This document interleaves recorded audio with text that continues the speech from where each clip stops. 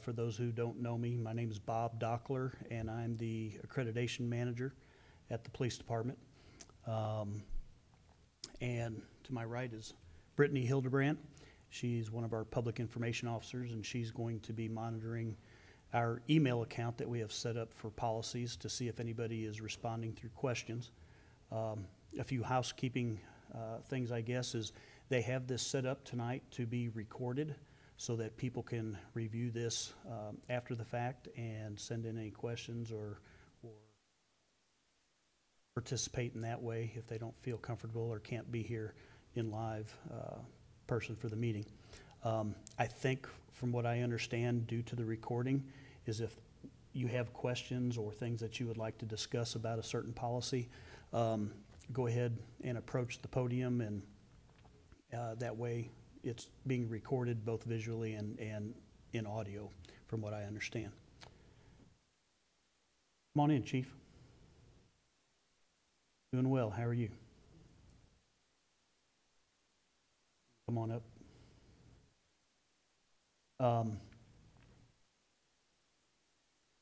I don't know, being recorded, if introductions are appropriate. If you feel comfortable telling me who you are and telling us who you are, feel free to do so. Don't, I understand that as well. This is Chief Jones. Hey, Geoff Jones. Okay, well, it has been, due to all kinds of different circumstances, it's been quite a while since we've had one of these meetings. But that does not mean that progress has not been moving forward as far as our accreditation process or our revision of our policies. So I have I hope it's not too challenging of an agenda tonight. I've got 11 policies that I would like to go through in hopes that we got them out, I think, 2 weeks ago, Brittany? In hopes that everybody would have an opportunity to review them and come prepared with any questions that you might have. I don't think anybody wants to sit there and listen to me read the policies, so I won't bore you and put you through that. So I've got these in numerical order, starting with policy 208, which is our training policy. This is a policy that back in January of 2020, we did an extensive revision to it already. But as I go through the CALIA standards, and there's 180 something of them, I inadvertently come across something that trickles back down and has to be addressed in other areas. So the main change to this, the most recent revision, was to include standard 22.1.9, which deals with refresher and reintegration training. So back in March, we developed a specific policy to provide us guidance for our personnel that take military leave and go off and serve our country, and oftentimes they are gone for quite a while. When they come back, we have to have a system to reintegrate them, to make sure that they are up on all of their training, to make sure that if there is any post-certified requirements that they missed to keep their certification, that we get them caught up on that, and also to put them through a field training program to basically get them comfortable doing their job again.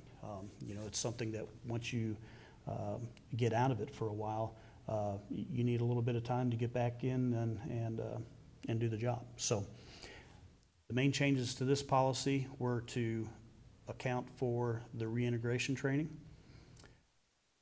And I'm going to skip all the way down to areas that we added. We thought the best place to put this was in our field training program. I promise you it's in here somewhere. Here we go. So we added that the field training program may also be used and modified for the following training needs. We also needed to address remedial training, refresher, and reintegration training, as I described earlier. There are other instances where someone might be away other than military. They could be on FMLA leave, or in a specialty unit assignment for quite a while where they're not on patrol, extended injury leave, military deployment, and basically any other type of absence. One of the systems we put into place and an accountability measure was anybody who goes on this type of leave will be assigned to our training and recruiting unit. There will be a folder that is developed specifically for that employee, and they are responsible for keeping track of everything that that employee has missed out on in their absence. And then when they come back, they're assigned to TRU. They go through an interview with the chief or his designee, and we get them back into the saddle. So, any questions on this policy?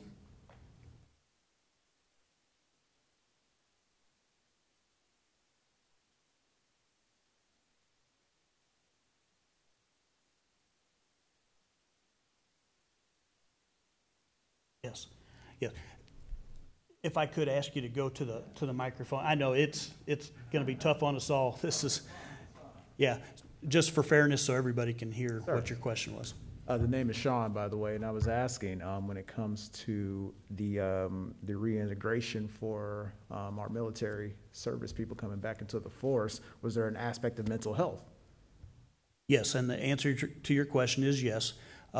As I mentioned earlier, when they first come back, one of the first things that happens is that they have a sit down with the chief of police and also our assistant to the chief. And she has basically they set up a meeting with TRU, the chief. Training and recruiting unit. Yeah, I'm sorry, training and recruiting unit. And one of the very first things they want to know in that interview is basically, is there anything that you are struggling with that we need to know about? And that's an opportunity for us to provide them information for EAP. One of the other things we're going to go through tonight is the implementation of our critical incident response team or a peer support group. We also have chaplains available to the police department that are part of our department. So we have several different avenues that we can direct them towards resources if they need it. Great, thank you. You bet.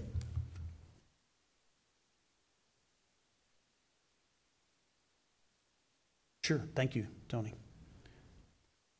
Any other questions on this policy?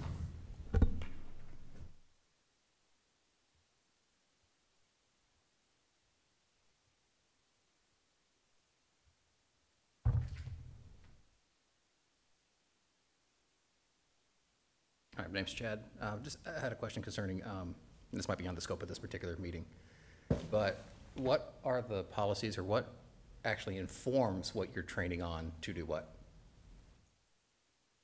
I'm not sure I understand your question, Chad. Okay, so for example, like, your patrolling practices, I assume, is part of your training engagement and that kind of stuff. So my question is, like, what ultimately steers training? We talked about revamping the police force and making modifications to improving upon policing in Columbia for a while now. So my question is, what informs what's training? I mean, like not just how you train, but what you train on. So outside of the scope of this, well, we have a training and recruiting unit, which Chief Jones has, went through a process to place Lieutenant Hester in there, and he made that placement based on his trust on Lieutenant Hester's desire and commitment to training and staying up on current practices. We also have CALEA as a guide for us on what we need to train on and add to our training schedule to make sure that we're meeting those standards. And I know personally that Lieutenant Hester meets often with Chief Jones to discuss their philosophies. Obviously, we have a very fluid, changing environment right now with everything that's going on in the world. So I am also part of a group that we meet with the Internal Affairs supervisor. I represent CALEA and accreditation and policies, and Lieutenant Hester is a part of that as well from the training and recruiting side. So we meet on a regular basis and we discuss what we think the needs are as they develop, as they change, as they evolve, and then we address them as needed. We keep the chief informed and we go forward. So, does that answer your question? Well, let me add to that. So by state law, there are things that we have to fulfill every year. You know, we have our state law requirements for post, so we'll meet those. And then training and recruiting will meet with policy development and internal affairs. So we'll look at trends that internal affairs is seeing and say, okay, this squad's using force at a disproportionate rate to everybody else in the department. So then training and policy will come up with, okay, do we need to manage this by policy? Is it something that we need to train better? As a matter of fact, we had a conversation that you brought up in a different meeting about training so that we're more physically capable to use force as opposed to using impact weapons or other types of devices. So they're having conversations based on not just our internal review, which I think is important, but also having some community input where people bring up points and we go, yeah, we probably need to look at that. So to say it's one area, I can't point to one. It's there's a pretty broad pool of places that we pull from when we decide where the training is going to come from. Some of it's mandated, some of it's not. Some of it's just trying to get in front of issues that we're having or we see coming. I think what we're ultimately looking for is like, again, transparency we can peak on the process. And I realize that that's not something you can document everything you do. But if you have like groups that are meeting on a regular basis to kind of fine tune this process, are minutes from those meetings or any kind of report generated that we can look at that would say, this is what you've taken under deliberation, what you haven't? They're not formal meetings like that. We might be able to put some group together similar to this to look at what that is. I mean, Hester runs it, and you know how Hester operates, so I can look at it, see. I mean, rather than trying to like be on the outside looking in through records requests and everything else, like if you had a process in place, I would just like to know what it was or how we can get more tuned into it. And it's not exactly what you're talking about, but there has been a lot of discussion about using community relationships, community members to provide the training, because there's a wide swath of experience and training in this community, especially when we talk about mental health and those types of things. So we'll have, the goal is to have community members helping with the training, but also having them participate just so that there's a level of transparency. So if someone wants to sit into the training, we're gonna have to limit that. Right. Just for capacity, especially right now. But it's something we're open to. I mean, there is very little that we would not share with the public as far as tactics are concerned. But there is some of that. And you know me, and you've known me for a while. I'll tell you that we're not going to share that and why. But there's just so little of that having people involved in the training it's a fair step. So we've already had those discussions moving that way. Appreciate it.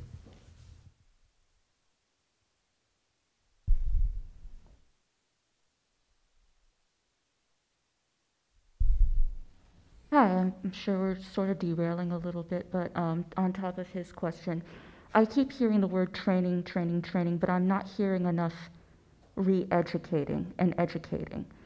What is the police force doing as far as that's concerned? Because I'm seeing little things like not knowing what SAGE is and almost causing a confrontation that could have led to like a mob mentality. Like what kind of stuff are we doing to make the police force more educated beyond just like what they learn from high school or anything like that? You know, learning about mental health issues on like Psychology 101, and you know, just learning about the basic spirituality practices that are outside, like stuff that you see normally in the community that I'm seeing the community know more than the police officers.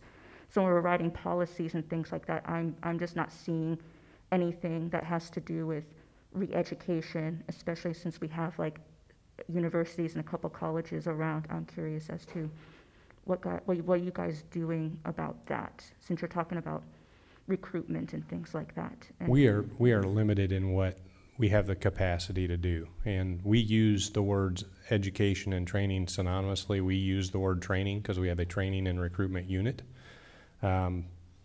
But there's a level of education that comes with this job. I will tell you that the prior administration reduced that, and we're looking at raising it back. I don't know if we will or we won't, but I don't have a good answer for you.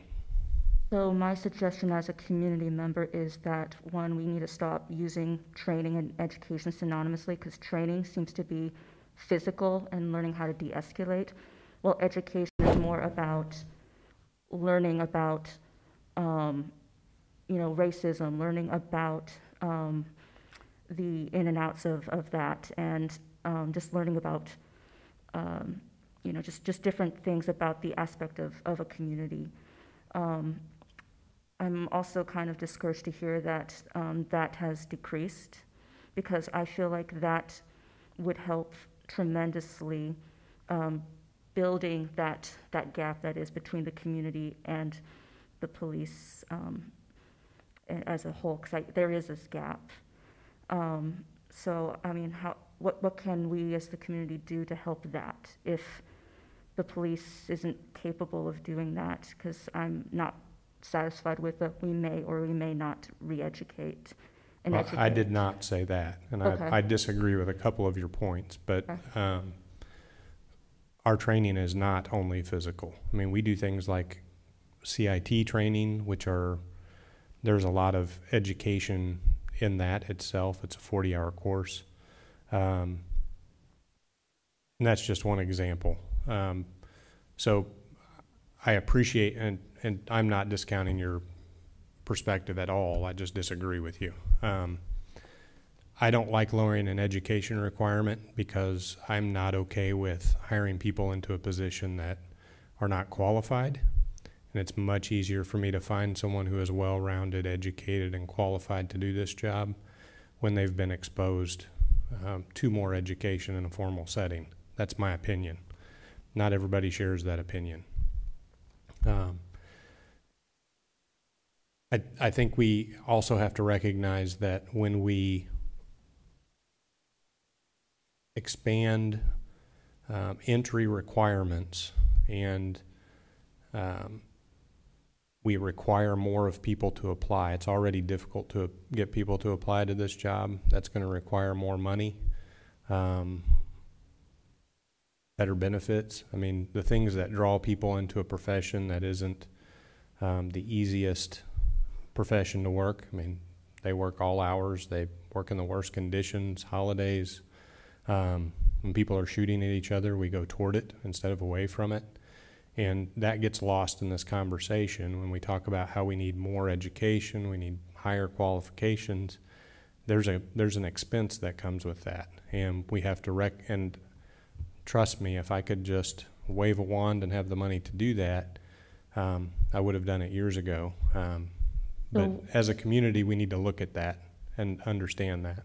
So then what can we do to shift things around? What's a stone that we can roll to get this rolling? Because I think it's what we're doing is not working, and I agree that the police has a lot on their shoulders, a lot of things that they probably don't need to deal with, and maybe we need to think about redistributing things, but I still feel like education is very important. You see other countries, they require at least 2 to 4 years of training before they become police officers, and we do 3 to 9 months, depending. Is that correct? It just seems like it's a lot to cram for the job that seems to be what you guys are required of, and it's just something to think about and something maybe we need to strive to move forward. And I know this won't happen tomorrow or even in a couple of years, but I think it's something maybe we need to start moving towards, because what we're doing is not working. And I really want to see you guys thrive, but I don't see that happening. I'm seeing this gap and it's not being bridged at all. And I think education is just one of the many things. And if that means we need to redistribute things to get that, then that's probably what we should start doing. And you and I can have that broader conversation. I'll give you my card. It has my phone number on it. We can talk another time. Mm-hmm. It's a little out of the scope of our policies tonight, but I do agree that education is important. I'm one of the people who continued my education while I worked as a police officer, and we have a lot that do that, but it's not required. So we can talk about that another time. Thank you. Thank you.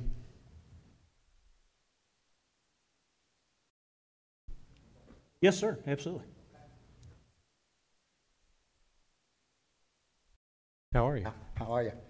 I got just two things, and I'm gonna start off very, very positive thing. During the protests, when there were lots of protests every day in the city of Columbia, I didn't personally participate in them for a reason. I watched and observed, and what I saw was effort and success. I thought that the Columbia Police Department did a really good job. I really did, and I watched a few of the protest movements down at the police station and out in the community, and the officers did good, and I'd never seen that before. In the communication, the protections, everything that they did was on point, and at the same time, they were alert and well prepared for whatever came up. So I want to say that and get that out of the way. My compliments. Saw a couple of the officers, Lieutenant Hester. Just let them know they get kudos from me, okay? Also, now, I have another concern, and I know that you're working on it because you've told us that before, the issue of transparency. That is really, really going to be key. But when we talk about transparency, I wish that we would talk about the institution of policing and being transparent there, because there's two kinds of transparency. One that goes out to the public and the other that stays within. In other words, and the question, I mean, so I wish that we can get that. I mean, I know you're trying. Can you give me an that. example of what you're talking about, Al? About being transparency is allowing things to be out front. For example, one of the answers that I always get when I ask about the institution of like internal affairs, the institution of police unions, the institution of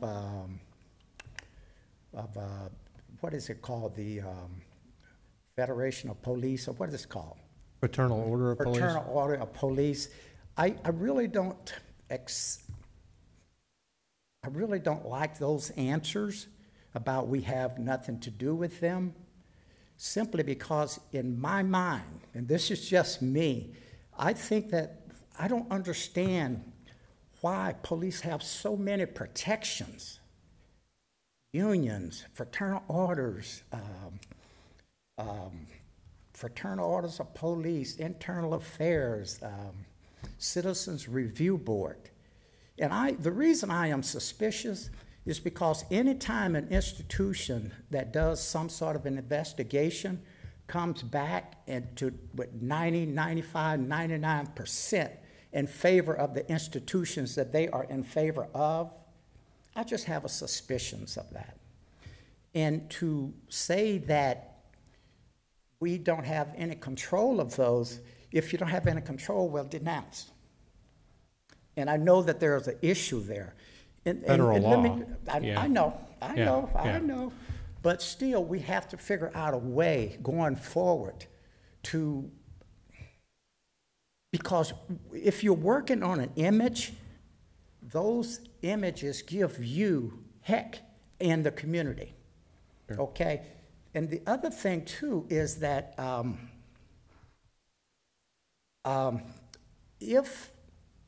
I don't know, if you want to get a better image, I think that that's a start, how to figure out a way to say that I guess when you look at the history of those organizations, they were put there for a particular reason. And why? The last thing I'm going to say, and I'll sit down because you probably heard some of this from me before, is that, what was it now? I think I've forgotten. But anyway, that's enough for now. But anyway, I want to end with saying this. What I saw, I like.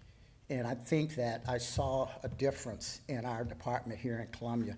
And I would just like for us to continue thinking forward and because, and this is really important, racism in the institution is not the individual person. I belong to the Minority Men's Network, but then it's be hard for you to say that I'm a racist, but you can look at the network and say the institution is racist. So when we make policies and when we do things, we have to go deeper than just rooting out the bad ones, because that's the difficult thing to do. It's hard to get rid of a police officer. But what I look at is the whole institution of policing. I look at the whole institution of Fraternal Order of Police. And when I think about Columbia, Missouri, and Missouri as a whole, we have a legislator that says that anybody can go buy a gun. And yet we say, yes, we had a lobbyist. Oh, well, please give me a break. We lost that battle. And if everybody has a gun, well, then what the heck are you doing?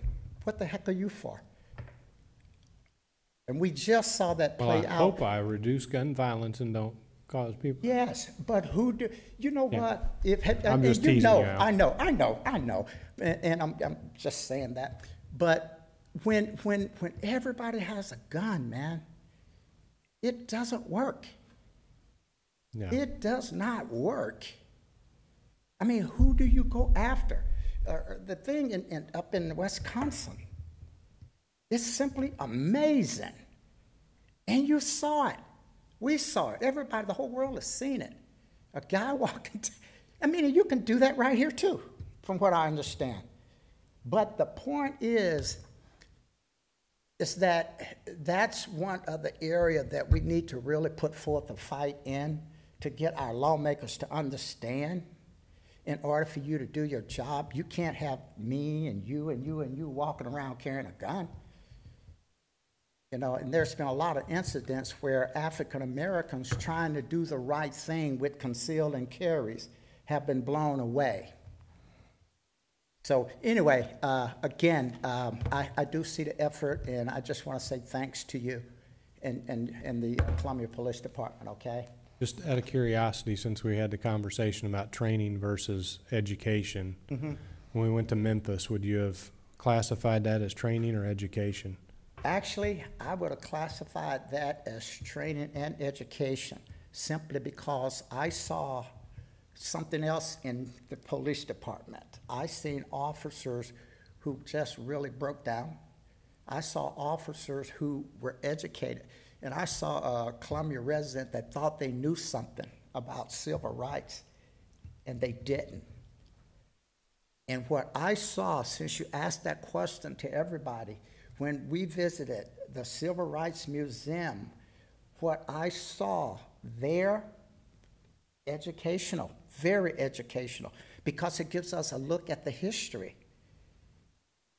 And that may be one of the reasons why you guys did such a good job with the protest, protecting the people from accidents, from, random violence, and we had little to no violence.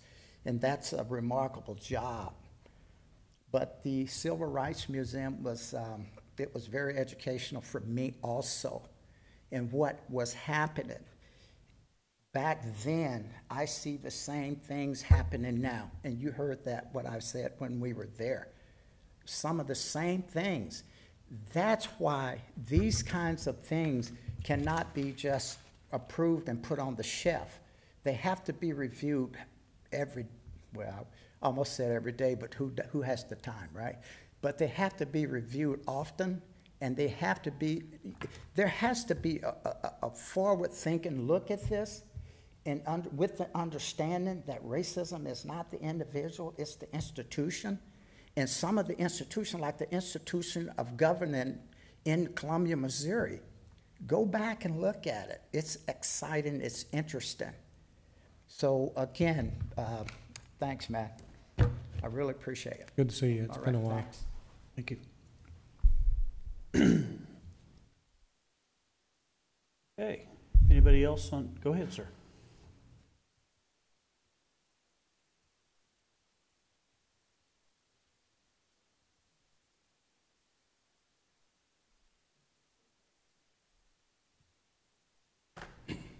Actually kind of weird standing on this side and you guys are over there. I'm Travis For Pringle. me too.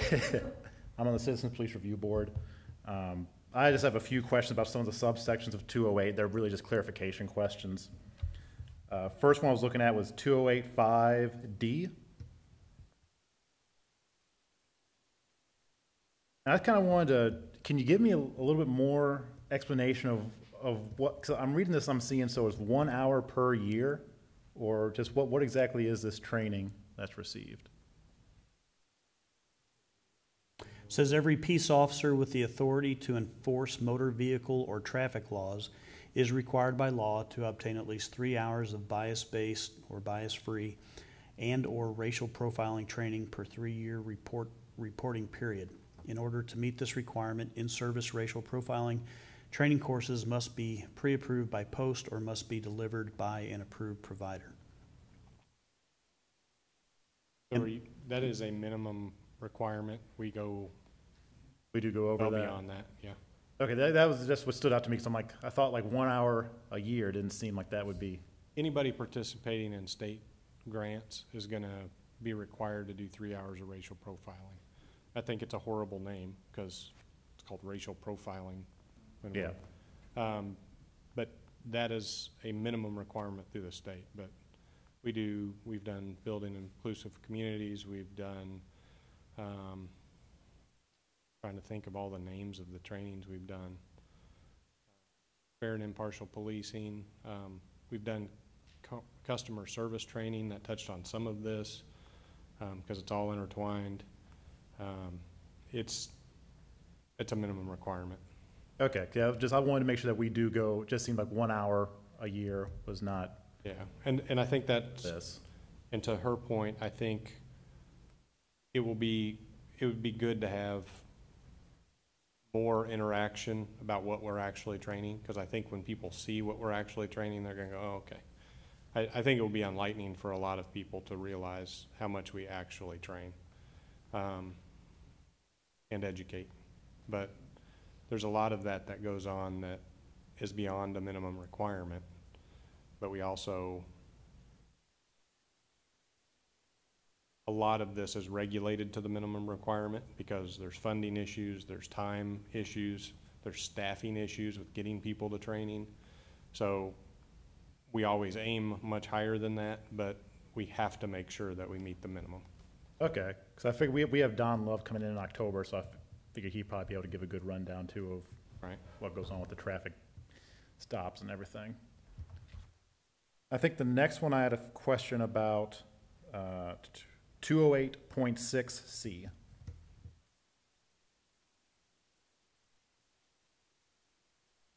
Yeah, the defensive tactics. Could you give me more of a rundown of what that entails? Sure. I mean, defensive tactics gets into the physical hands-on portion of our law enforcement training. Takedown moves, that kind of thing. Ground fighting. I mean, it varies from strikes to.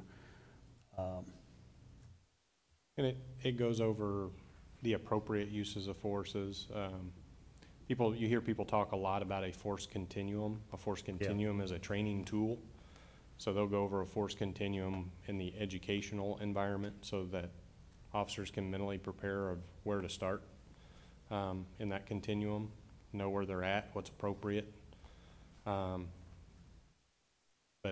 we train de-escalation, we train positioning, we train, all of those are part of defensive tactics. It's not just how do I wrestle somebody. It's all encompassing as far as what use of force is. Like, officers understand the concept. I think most people understand the concept, they just don't articulate it. But when we show up in a uniform, that is a level of force. And we talk about that. When we give a verbal command, that is a level of force. When we tell somebody to do something and they don't do it, and we put our hand on their shoulder, that is a level of force. And we talk about that as part of our defensive tactics training. But Also an opportunity, it's written into our policies, it meets CLIA standards, that anytime we do training such as defensive tactics, or also includes use of impact weapons, batons, but they all involve a review of our use of force response to resistance policies. It's part of it. So the repetition you were talking about, you know, there are core areas of our policy that you know, they carry high liability, and we try to make that more than just a once a year exposure to it. Okay, so that's good to hear they are go hand in hand, and just because I feel like I have to ask it, I mean, we don't have chokeholds in our defensive tactics training at all. no, they're prohibited completely unless it's deadly force. And I can talk to that if people have questions, but it's, when we talk about deadly force, we are talking about a police officer making a decision to use, intentionally making a decision to use force that is likely to cause death or serious physical injury. It's not, hey, I'm going to use this hoping that I have a certain outcome. The outcome is death or serious physical injury. And I've been a cop for 23 years, and I have been in that position very few times. But I also, we don't, chokeholds or vascular neck restraint holds, which are two different things. People use them synonymously. One cuts off the airway, the other cuts off blood flow to the brain. And a chokehold, truly cutting off someone's airway, is considered deadly force in almost every jurisdiction. The lateral vascular neck restraint is not considered deadly force in most jurisdictions. But we have banned all of it altogether. And part of the reasoning for that is that it is even a lateral vascular neck restraint, not a chokehold, is considered, or was used so infrequently that we didn't train enough, we didn't apply it in a way that we felt like we were applying it correctly. It was too easy to mess it up. And if you mess up something like that, it becomes deadly force. So we just, unless you're planning to use, or planning, if you're reacting to something and you are using deadly force intentionally, it's not used. But I would expect someone to pick up a brick if they had to, if it was that bad. So to regulate it any further than that would just, it would be placating people in my mind, because deadly force is exactly that. Whatever you use as the vehicle to get there is irrelevant at that point. You have made a decision to use that type of force. And you have to live with, and someone else has to live or die by your decision. And it has to be that serious. So we don't use chokeholds or neck restraints. They are completely banned by us unless we are applying deadly force. And we would do that with pencil. I mean, just, it's really that simple for us. I appreciate that people are demonstrating about it, because I think that attention needs to be drawn to it. People do not train in those techniques enough to use them unless they're deadly force, in my opinion. But even the prior administration recognized that, and that's been a policy for us for 7-8 years at least. Yeah, there's a specific section in policy 300, our use of force policy, that talks about nothing in the policy requires us to stay with only the tools on our belt. That if we're in that situation where we are fighting for our life, we expect you to use whatever means you have available to stop the threat. Yeah, we went in length talking about that our last meeting, about Yeah. deadly force and what it entails and what it means and how you decide that. Yeah, and that could be a fight for your life. It could be also involve a fight to save someone else's life. And at that time, you know, you have to use, depending on the circumstances, what's available to you. And I think our policy recognizes that. I can give you an example of when a chokehold, a brick, would have been appropriate. On Park Avenue, we had a lady called 911. She said that someone was stabbing her and killing her. Officers arrived. They were outside the door. It was public housing. Public housing doors are very, very strong. They're reinforced steel doors. They could hear her fighting for her life inside, begging the cops to come in. The cops were able to knock the door down, and when they got inside, there was a male suspect on top of her cutting her throat with a box cutter. If they would have fired a weapon, they ran a significant risk of shooting her. They couldn't tase him because of the environment. And if the only thing that they had was to go choke that guy, even if they choked him to death, I would have been okay with that. And I think most people would. But we have to recognize that if we're using something in a circumstance like that, the decision is intentional. I am going to kill him, or I really run the risk that that's going to happen. That's an example where had a police officer come to me when a chokehold was banned and said, I choked that guy, I would have said, thanks for saving her life. I think the next one I had to do with 208-11. It had to do with your civilian staff training. And really just, I was curious, I think a few members of the board have attended one of those just to kind of like witness it. But I was curious about just, especially when it comes to D, if the force has thought about like maybe actually doing that training for the board, like teaching us more about CALEA, the Citizens Police Review Board. The CALEA familiarization training? Yeah, what you have for your civilian staff. Yeah, I don't know exactly what the training and recruiting unit has come up with for their training. I believe I visited you all. Yeah, no, I've got a good handle. Just 'cause I would be happy to do so again. Yeah. Or I could get in touch with Andre down at the training and recruiting unit to find out what kind of CALEA had a video that they produced that was, obviously it covers all aspects of CALEA and how it benefits the police department and the community. Yeah, but I can look into that for you. I would love that. Yeah, we have 3 new members now, and it's just once we start getting deep into acronyms, it's hard for them to keep up. And anything you guys can do to I think that would be a really smart thing to keep the board aware of just as members come and go, just what CALEA is and how the standardization process works. Sure. Well, you tell me what you think you would find more beneficial.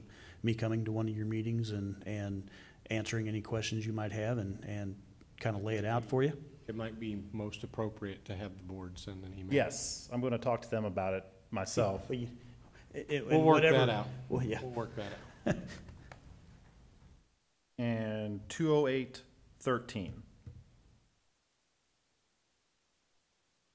This is just a kind of one, just to know what an example of an outside training that officers take part in. Is there one that officers seem to be favorable to an outside training, or is it just? Really based on need. We have drone pilots. We sent those folks to Illinois. Forensic evidence used to be all sent out. We do that in-house now. Blood spatter experts, ballistics experts.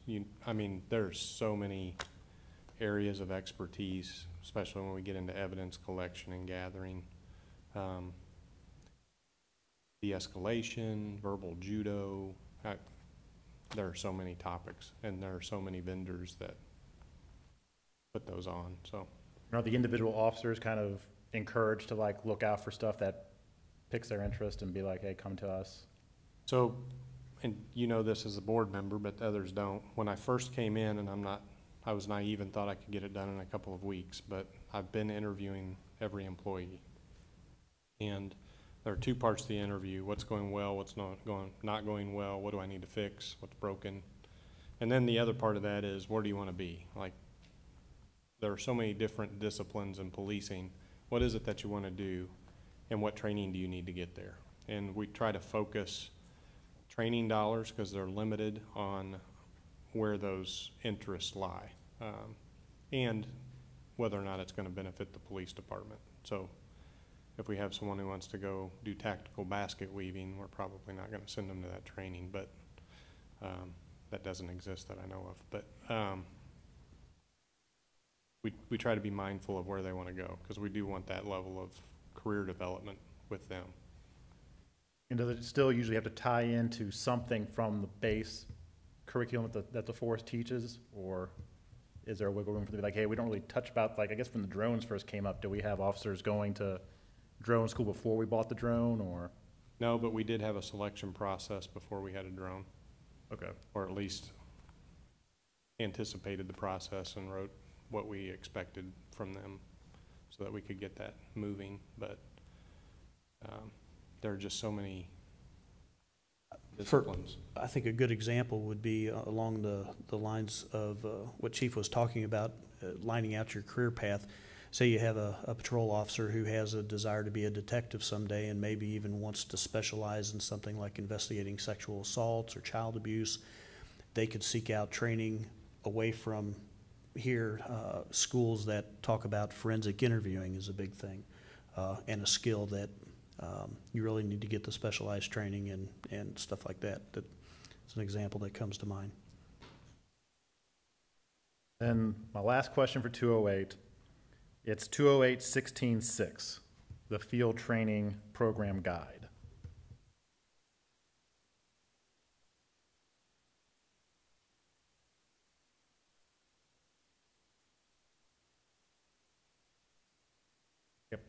I think I may have asked Sergeant Alpers about this back in January or February before everything happened. Is that guide accessible to the public? I don't think it is. Is or isn't. Yeah. I'm not afraid to make it accessible to the public. Okay, but we can request a copy of that if we want to. 'Cause I think I've been Prizes there. I think I've been talking to Sergeant Alpers about, I just want to read it one day, and I think we talked about it right before everything. All right, I'll send you an email, Chief. That's all I got for this policy. So, All right. thank you, guys. Thank you. I'll work on it. I'm not sure where they're at with it, but let me look into it and see.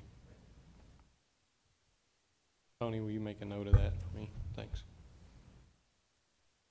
All right. Going once, going twice. Close that one out.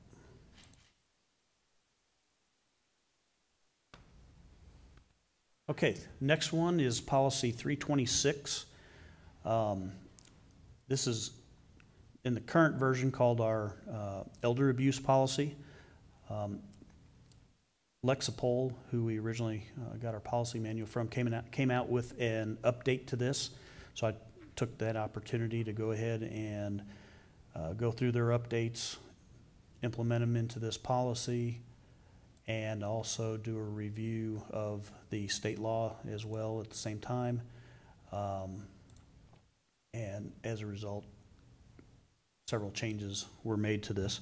For one, the title was changed to adult abuse to more align with what the state statute was in the revised statutes of Missouri. Our policy from 14 was just out of date. We had a hotline number that we're supposed to call when we come across incidents. They now have implemented an online entry method for times when the hotline is not manned, so that needed to be updated.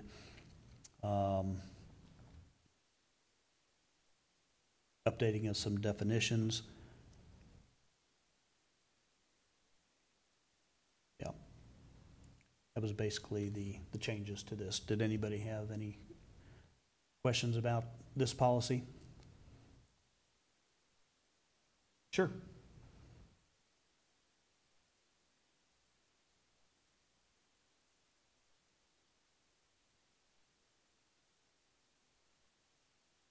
And I may have missed it just when I was perusing the policy, but this is kind of like just an overall question about the policy as a whole.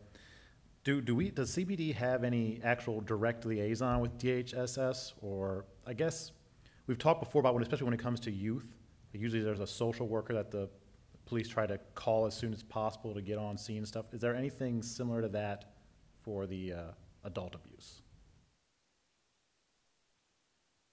So we have someone, and Bob can talk more about, he was a domestic violence investigator for a while, and has some pretty significant ties to that world as far as education and training and legislation and all that. So I will be brief, but we do have someone who works as an advocate in our office, part-time. Is she back? Our Dove advocate? I believe so. Who was out for COVID for a little while, but she's back. And then the prosecutor's office has people that follow up on the back end. We do a lot of, or have had a lot of training even in the academy for domestic violence. But that is something that has evolved over the years, and I don't know that there's any one-stop shop for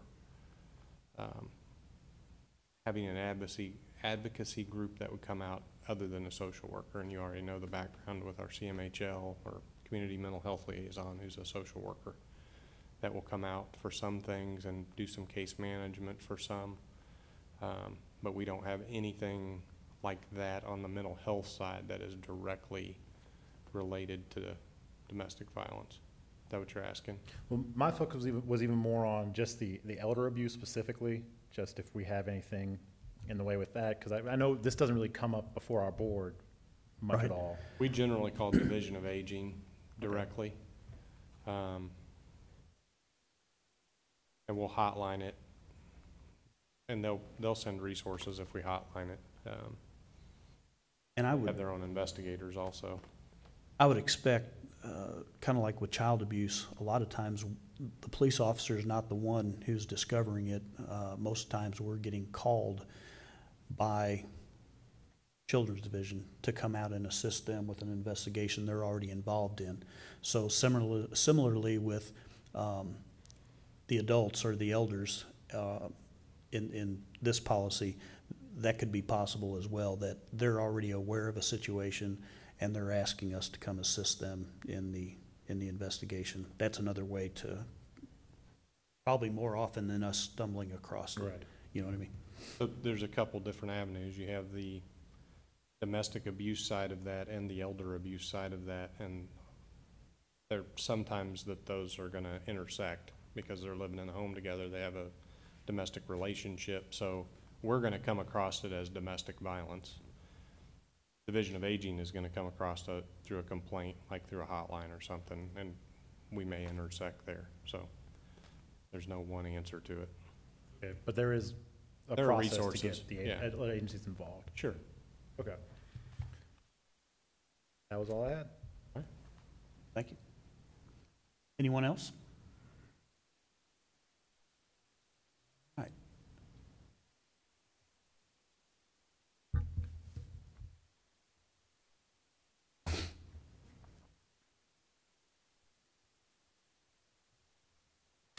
On to policy 358. This one deals with major incident notifications.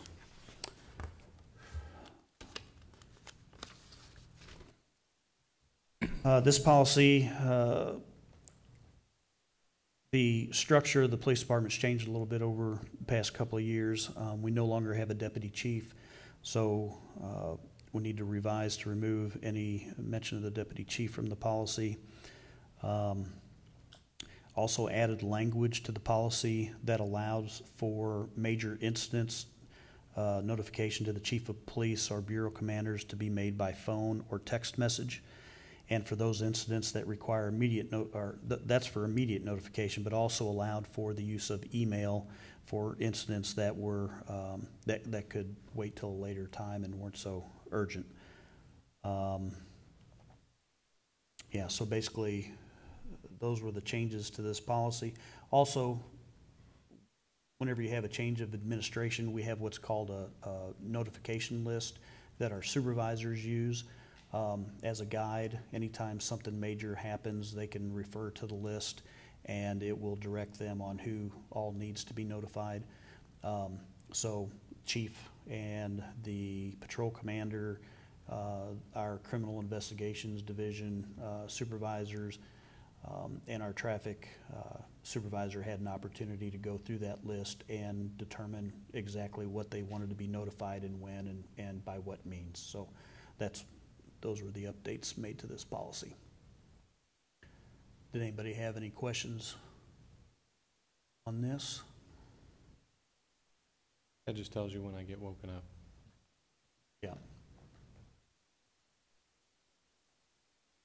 Listing out all the major incidents that would require a notification in some shape or form to the chief of police. And I've started, as I'm revising the policies, you'll notice that anytime there's a parentheses next to the section title, this is the CALEA standard that is covered by that section or partially covered. Questions? All right.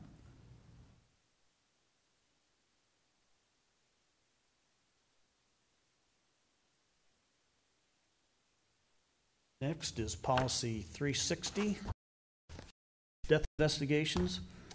This is something that unfortunately we work a lot of on a daily basis.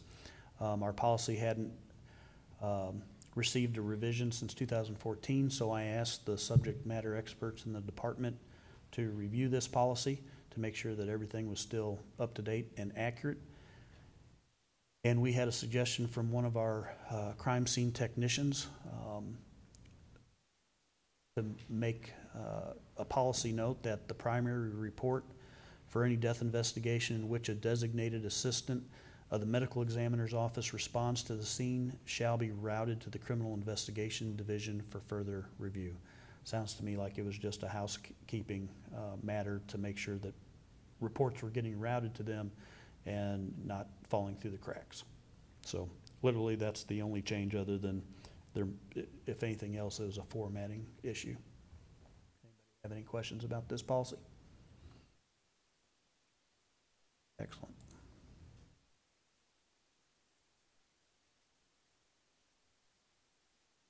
.382 is our service animals policy. We had a policy on this. This is one of those things that is pretty common these days. A lot of people have service animals, and the how you interact with service animals is very important. There's through revising this policy, I learned a lot. There's federal regulations on it. There's state law. Nothing completely mirrors the others. There's different definitions. So this policy needed to be updated to account for, pardon me, for new changes. For instance, like a horse. A horse is defined by the federal regulations, can be considered a service animal. And as far as law enforcement is concerned, there are certain etiquette that we have to follow and what we are allowed to ask of someone if we are called, say, to a business who is having a dispute with someone wanting to bring in a service animal. There are limitations to what we can ask. We are only allowed to ask if that person has a disability requiring the use of a service animal. And if they say yes, then we're only allowed to ask what specific task is that service animal trained to do. And if they answer yes to both of those, there are no further questions to be asked. So anyway, this is one of those things that we needed to make sure that we hit very specific mandates to our department that were previously established. So I went back through the policy to make sure that we covered all the bases. And I think we've got it up to speed now in a platform that the officers can understand. Did anybody have any questions about this policy?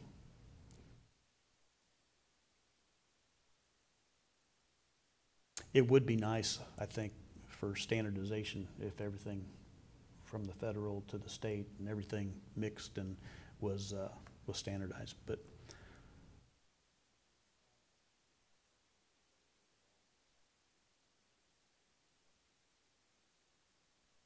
Okay, so you're kind of a subject matter expert. Did you, and you're not asking to stand up there, so it meets your seal of approval? Good. All right. Well, I won't go for any more then. Going once, twice? Thank you very much. 408 is the next one. And this is our special weapons and tactics policy. I handed this off to our SWAT commander and asked him to please review this in its entirety to make sure that it was up to date and accurate.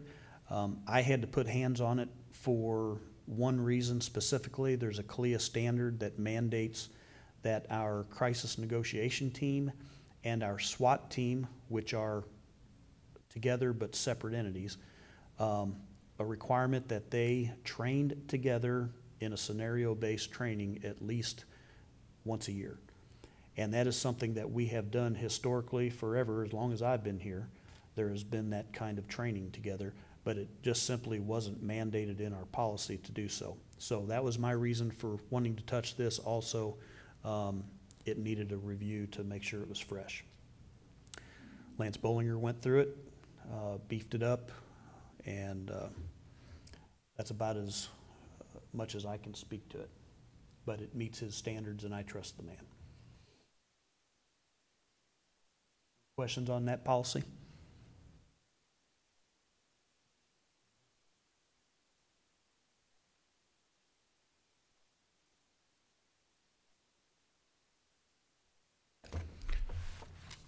.412 is our hazardous material response policy. I looked at this one as well because of CLIA requirements. And one thing we were missing from this was pretty simple, was a awareness level training. As I went through this, our old policy was fairly vague and short on it. I added a lot of sections, and I'm not too proud to say, when we do policy work, there are other agencies out there, and I look at a lot of policies from other agencies and find what fits our needs and put something together that makes sense for us, for Columbia. So there was a lot of information in here that our policy was lacking, but other departments had. I liked it. I think it's good information to have. So anyway, that's all the additions that you see here in red. The big thing on hazardous material incidents, it's one of those things that most of the time the fire department's going to be called to this, in addition to us. You know, we used to have the thumb rule on a hazardous material. If you looked at the scene and you couldn't cover it up with your thumb, you're too close. That's, you know, that's a joke. But the big thing about this and what this awareness level training is going to include is the use of the hazardous material guidebook, which is now in an electronic form. We used to, back when I started 20 years ago, we kept them, we had a book we kept in our trunk. Empty in the academy. Yeah. Now it's online and have access to it through our car computers. So the big thing there is being able to identify things through placards and knowing kind of whether we need to evacuate an area and to what extent. So that's basically the changes made to this policy. Yes, sir.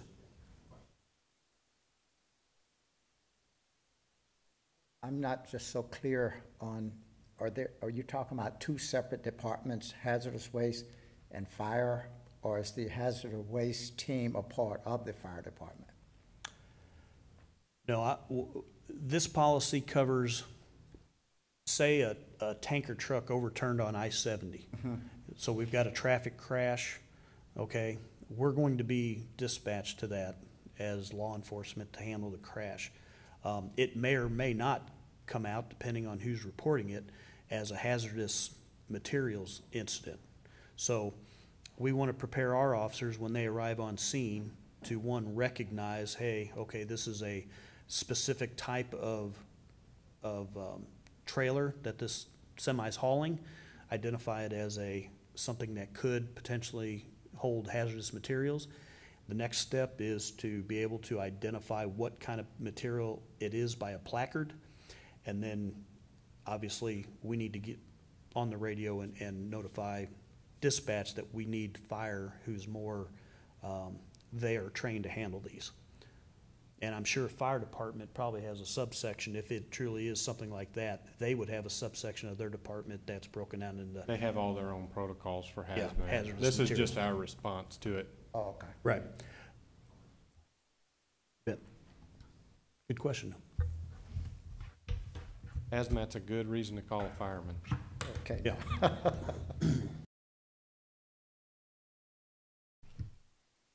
And I think that's why they only require us to provide awareness level training, is because it's that specialized. It goes beyond our scope. Any other questions about hazardous materials?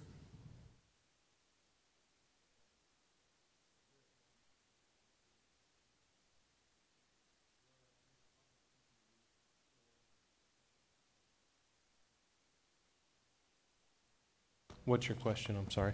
Just make sure that the department still has enough PPE. It has absolutely affected the overall supply. We're okay for right now. Okay. Yeah. That is a daily struggle.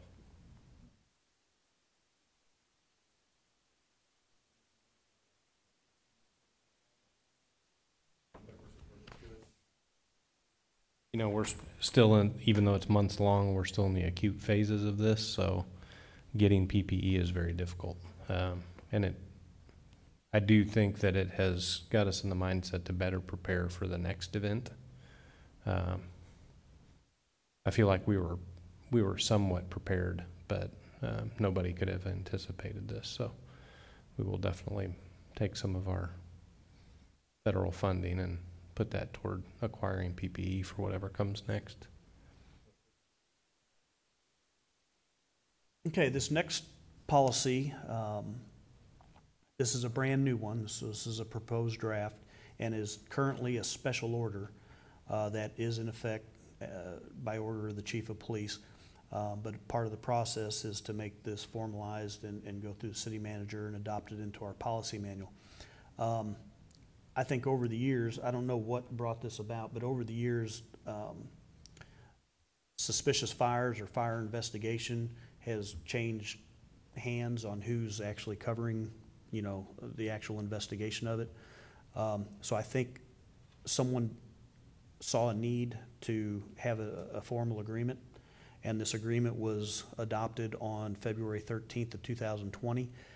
I made this into a policy that quite simply says that the Columbia Police Department will assist the Columbia Fire Department when requested with the investigation of suspicious fires as explained in the proposed CFD CPD Suspicious Fire Interdepartmental Agreement dated 2/13/2020. And literally what follows is the exact agreement, verbatim.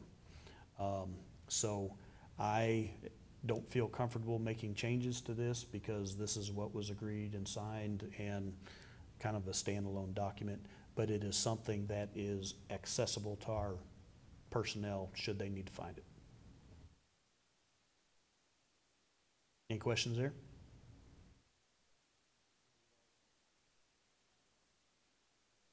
It wasn't.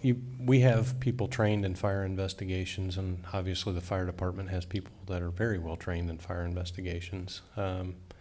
This actually came about, I won't talk about the particular case because I'm not sure if it's completely adjudicated, but we had an arson where the fire department brought out the fire marshals, and there was a lot of evidence to be collected, and even the identification process of evidence. We're just more well equipped to deal with that.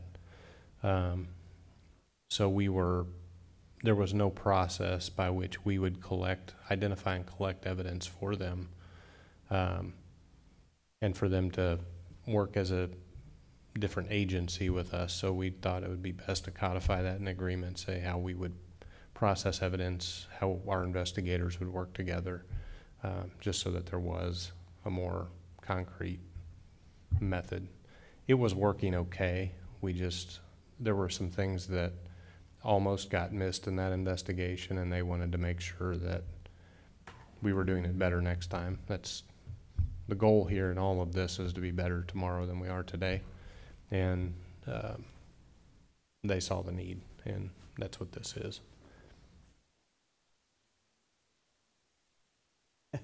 Well, it helps, yeah. And the nice thing is that our officers can now get our policies on their cell phone. If, you know, face it, there are some things you just don't deal with every day. And when you do come across it, it's like, I need a refresher, and now you can get it on your phone.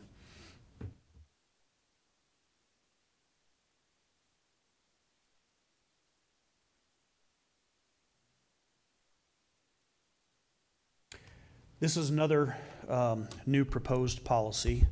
We talked a little bit earlier about the critical incident response team, or our peer support program, as an option to people coming back from military deployments, or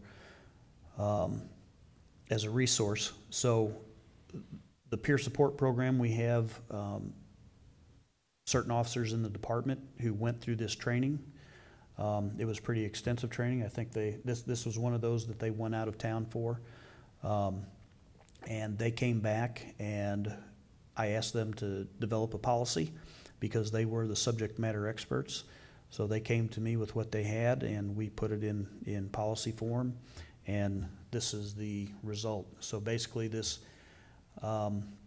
provides the framework and the guidance for officers, to seek out this help, and also for the members of the team to provide it in the processes to do that. I need to get a drink of water. Okay. Pardon me. Go ahead. Any questions about this one? So we've had a lot of, at least in recent times, we've had a lot of conversations about mental health of police officers, higher suicide rates for police officers. That's become a pretty well-known issue in policing. And we have a lot of controls in place as far as an employee assistance program, our chaplains. But we also are finding more and more, especially with violent crime being what it is right now, that our officers are responding to traumatic events regularly, whether that's gun violence, car crashes, child deaths, you name it, they respond to it. And we really felt like having a response team that could help identify and mitigate some of the issues that come with this kind of work were important. So I think that this policy covers what we do really well, just in the interest of transparency, so that people understand what type of help people are getting or have access to when bad things happen.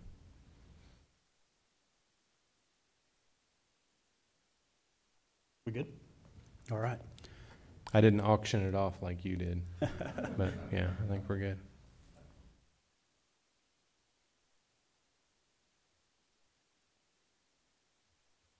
Okay. Policy 1030. This one covers our compliments, commendations, and awards for exceptional performance. And this one was revised in 2019, but in 2020, we basically made one change to this. In the past, we had an employee recognition committee that would handle any kind of accommodations. Say an officer did a good job and a supervisor wanted to put them up for a commendation, they would fill out a form, submit it. The employee recognition committee would meet on it and send it up through the chain of command to get approved. Another part of the recognition of officers is the annual Officer of the Year award, supervisor, civilian, and the Molly Bowden to recognize officers on that level. That also was handled by the Employee Recognition Committee, and the police foundation, which is separate from the police department, would handle and work with the department on putting together this awards banquet. It got confusing from time to time. People would come and go and leave the foundation or my position, and Chief wanted to make a change to that.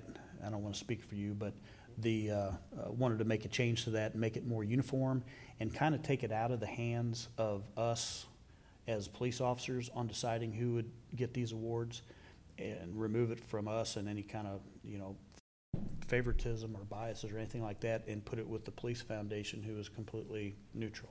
And I think it was a good move, and it's consistent. So, And I think it's consistent with a community-oriented police model in which citizens are responsible for recognizing what good work is. So if we're going to say that someone is the officer of the year, it should mean something. And I think by having independent group do that evaluation, it gives more meaning to what that officer or officers are awarded. So quite simply, that was the only change to content in this policy, was to account for the police foundation taking over that function. Questions about that?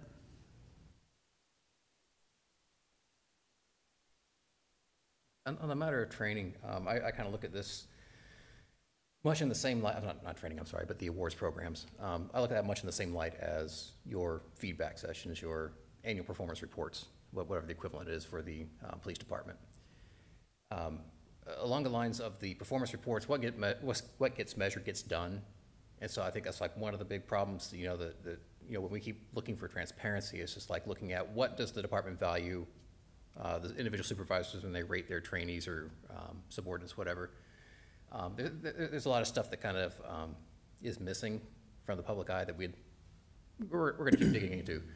With this type of program, turning it over to a third party, what we do is we divest our interest and concern to form community-oriented policing standards. Like if the department is taking on steps and you're engaged with the community and we're making steps forward, who's to say that this other board, who they're made up of, are going to share the same values? I mean, I hesitate to just turn carte blanche the program over to a third party without knowing who that third party is accountable to. For example, if CPOA was invited to come in to do it, there'd be problems because we have problems with CPOA. I mean, that's an organizational thing, and they don't share the same vision as policing. So how do we have backups for this type of process where, number one, that we can see what standards they're judging on and that the right people are there to assess that information? I think that you get into that as a ball of twine, and it's a catch-22. The reason it's a catch-22 is because if you want citizen input as to what is important, then you have to give up some control. That doesn't mean I give up all control of how people are evaluated, how they're rewarded as a police department, because those awards are one-time recognition based on some type of performance. And I can tell you that the officers who are recognized, because I was told who they are and what it's for, I am comfortable as the police chief with what they're being rewarded for. But that control, in my mind, has to be given out to the third party for there to be citizen input. And other people can join that board. Other people can be active in that board. So it doesn't limit everyone's ability to have input. Well, I guess it does in a way, but it also gives up control for a portion of that so that officers are being recognized and have a goal to please community interest in their daily work.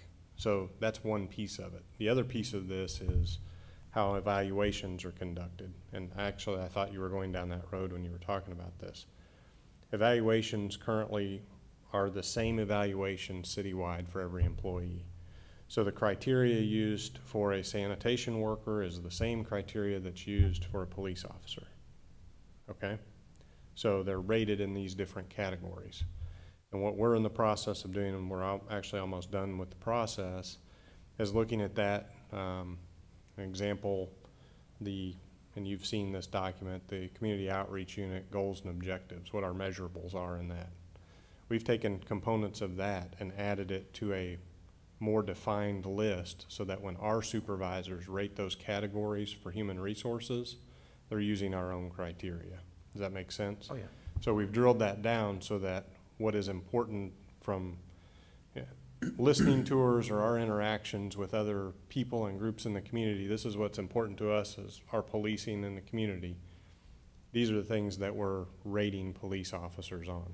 And it's not a comprehensive list, but it is certainly better than going into teamwork and defining that in whatever subjective way we're going to do that. So those are two different types of evaluations of behaviors and ability and performance. This is just one small piece that gives, I think it's 4 awards annually to 4 different people. But it had to be codified in this because we were changing the process. And it takes away favoritism because, you know, I have people who I've known for 20 years that work in the police department, and everybody assumes that I'm going to give them things that I won't for the new guy that I just met or the new gal that just started. You know better than that of me, but other people will assume that because that's how people think. When we do it this way, I'm not choosing who did it. They get to see the nomination from a community member or a police officer or whoever that might be based on a set of criteria. And those criteria are there, and I don't know, I would assume the foundation would probably give it to you, but it wouldn't be anything that was objectionable to you or anybody else. It's just separate from us, and I think it has to be. We have to start moving toward getting recognition outside of our own internal process, at least in some ways. I think the visibility, again, I think with almost any organization trying to get, you know, reasonable visibility into your process is always a challenge, and I do respect that. But yeah, going back to the evaluation forms, I mean, absolutely, that's been a couple years of concerns that I brought up. Is there going to be a template available that we can kind of look at and see what it's being measured by? Do we have ballpark time frame, or? I have asked for the end of the month to have the preliminary document to me. There are going to be things that I add and take away. Bob knows this very well. That is the most patient man in the police department, by the way, because he throws stuff at me, waits on me to get it done, and then has all types of revisions because I make them bleed with ink a lot of times. But I'll probably do the same thing. In all transparency, I will probably do the same thing with these because I'm going to have my own ideas. But I've asked each division commander and unit commander to come up with those criteria. Tony's been at that some also. So I need to see what that's going to look like, and then I'll have a better idea. I'm hoping to have it done by the 1st of the year just so that we can start our new process. You know, we're already into this evaluation process, this period, but for the next period, I'd like to have it done. Now, is this all internal deliberation that we're dealing with, or is there any external input? You can't separate the two because, I mean, Chad, I'm always out talking to people, and you'll see things reflected, and you already have probably tonight, things that are in this or that we've talked about that have come from our conversations. So you can't separate the two. But I'm having internal people create the lists. We'll have to look at what they come up with as to whether I'm comfortable with that or if I get more advice. I mean, there are people out in the community that I reach out to and say, hey, what do you think of this? I don't know what level of outside input I'll take from that in addition to what I've already had, because most of what you'll see comes from the input I've already gotten. So, well, I think it probably goes without saying, Race Matters Friends would be interested in seeing what that looks like. So if you have the ability to share that, or if it's public, just knowing where to find it would be. Right. Yeah, and I mean, it's not Not there yet. And there's no secret in it. I mean, it's what we're going to use to evaluate police officers, and HR would give you what criteria we use to evaluate other employees. So I don't see a problem with putting it out there. I'm not afraid to do that at all. So Certainly would appreciate that. Thank you.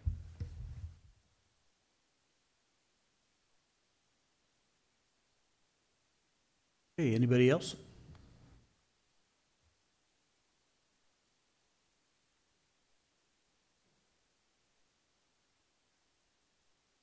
All right, that brings us to our last one.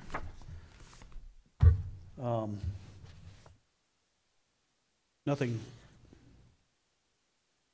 really special here, just that we needed to update our policy to get it in line with a lot of current practices.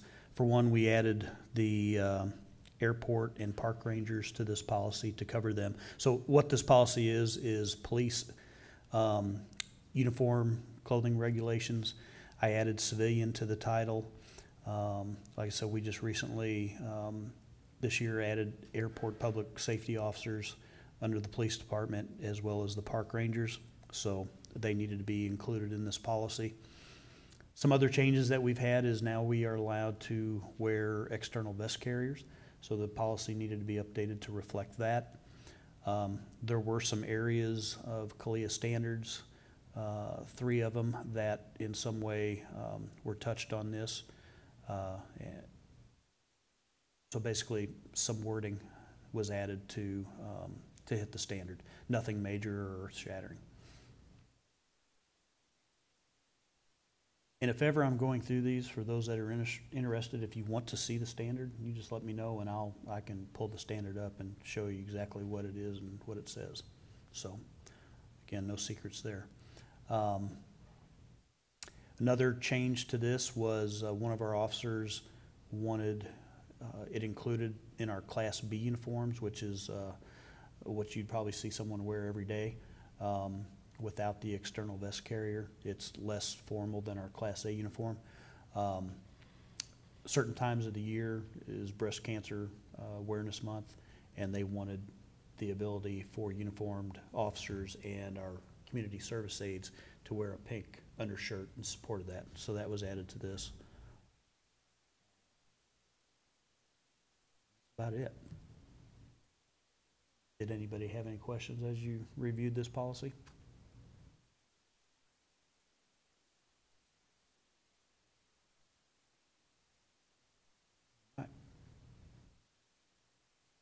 I'd say the external vest carrier was a huge thing for a lot of our officers. That was a good change. a lot of police officers have back problems. What I'm currently wearing weighs 27 pounds. So you can imagine day in, day out, getting in and out of a car, getting up and down out of your office. Doc sees me up on the 3rd floor walking around with my shoes off and no duty belt on, but these folks don't get to, they don't have that luxury, so it certainly causes some back issues, and those external vest carriers redistribute the weight of all this stuff that I carry on my belt, and they distribute it all over that vest. So it's been very helpful as far as reducing the pain, the back pain that officers have. That was number 11. We got through them all. Any questions or comments? Things you want to discuss? Things I can do better next meeting?